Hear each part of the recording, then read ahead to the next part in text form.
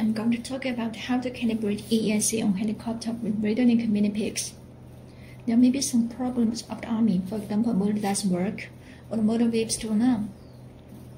The problems occur because the ESC is not calibrated successfully.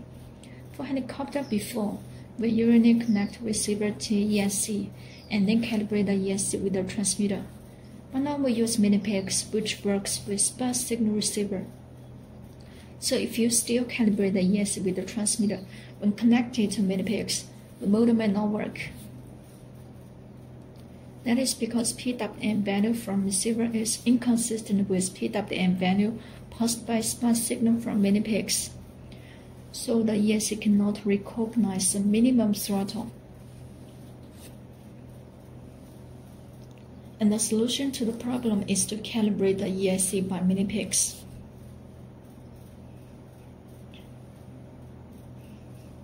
As we all know, ESC is to supply power to flight controller and the motor. But if the battery is unplugged, there is no power supply for flight controller. So I connect a power module.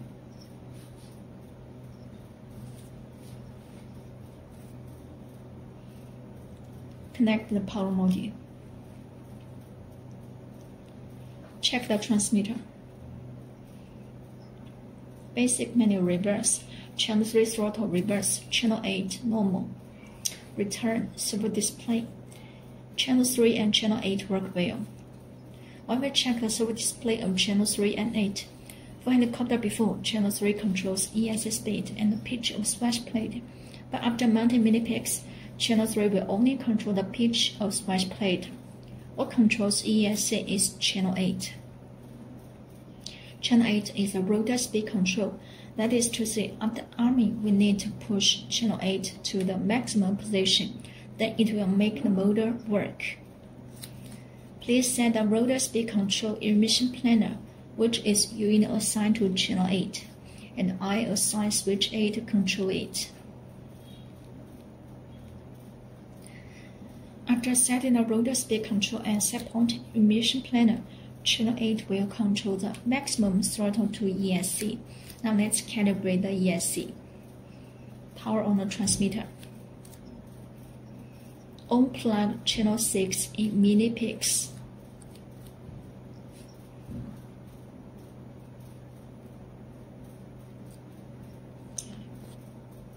Power on Mini Pix. Wait for Mini Pix to finish self-check. When it is blue LED indicator, press safety switch. Push the joystick to on.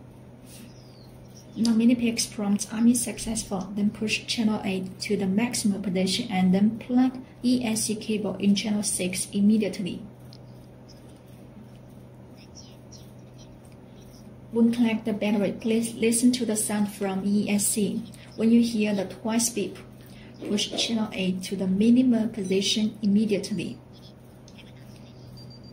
And ESC is calibrating now. When you hear one beep, the calibration is done. Then you can push a switch on channel 8 to check if the motor works well.